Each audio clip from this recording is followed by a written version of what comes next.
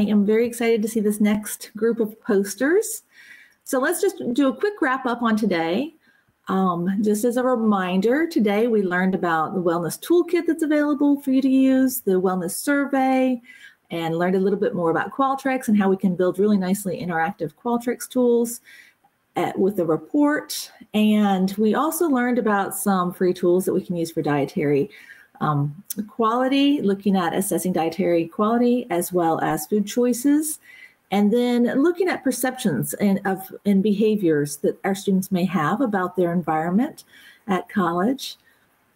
During the breakout sessions, you might have had the opportunity to learn more about food security and about student advocacy, some stress, mental health, and some health assessments in non-college campus. And just as a teaser, in case it's already been made or if it has not, that is the next stage that you will see coming out of this multi-state research group, is that we are working on developing our tools that you're seeing here today, but for young adults living in non-college campus communities. So they would be tools that would be appropriate to use in a variety of community settings. So just stay tuned for quite a while, but stay tuned and you will be seeing those presented in hopefully a year or so.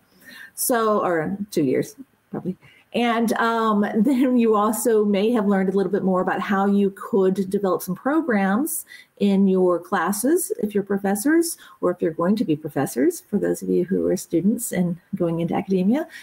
And you might want to think about incorporating a longitudinal assessment that your students can get real life experience, gaining data and analyzing data.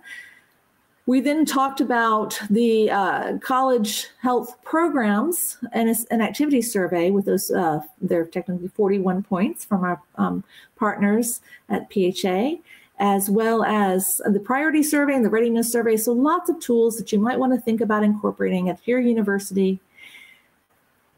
As a reminder, tomorrow you're going to learn all about how we can share back the information that's being collected. So Dr. Olfert will be sharing with you all about the EB forecast, and we'll be showing you some amazing outputs that can be generated from this data that can be collected and that you could use on your campuses to communicate with a variety of audiences.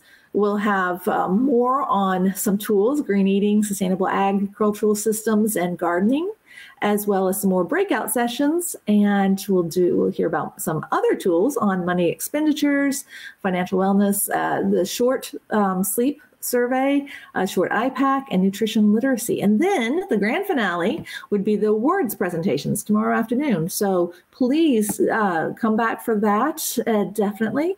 Also, tomorrow you will receive a link that you can use to review poster recordings of any posters you may have missed.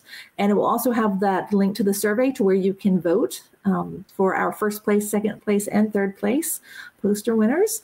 So please help support all of the wonderful work that so many of our students have been doing.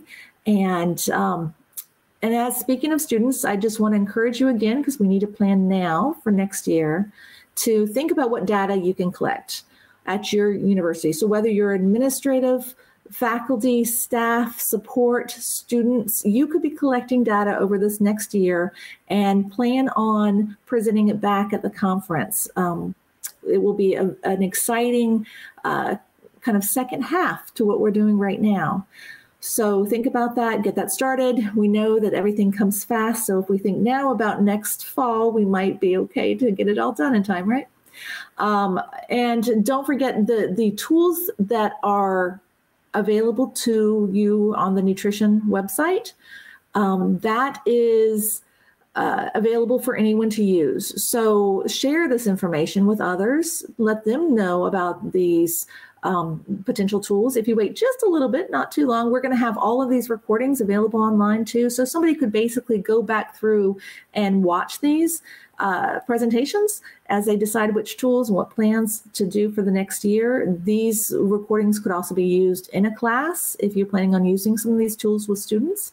So that would be another option, or in student organizations for training. So think about all the different ways that the presentations we've had today and the recordings that will be available to you, as well as the PDFs and the links, that they would be great resources to share with lots of your friends and colleagues, and that would be fantastic.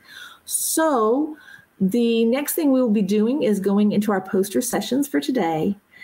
To do that, after this ends, you're going to be back into the main room. You will see again on the left side of the screen your floors, and we use the first 3 floors as you remember. So the number 3 would be where you go to. So click on the 3rd floor or the number 3 to take you to that the poster sessions. There you can click on the rooms. You can hover over and see, as if you haven't already, some people may have just joined just now. You can see who's in the rooms and who's talking. You'll see the little green circles radiating out as people are talking and sharing. You will be able to see those posters and talk to the people who are presenting the posters in those rooms. So the rooms will stay open as long as you want to. I encourage you to make connections. Maybe take this few minutes to start talking to some people from other institutions about doing your own collaborations and collecting, and maybe if you combine the data, then you can have even more interesting results that you would want to share back. So please let me know if you have any questions or if there's anything I can help with. Otherwise, I will be letting us all go and letting you find your way to the poster sessions on the 3rd floor. So please enjoy, and I hope to see you again tomorrow.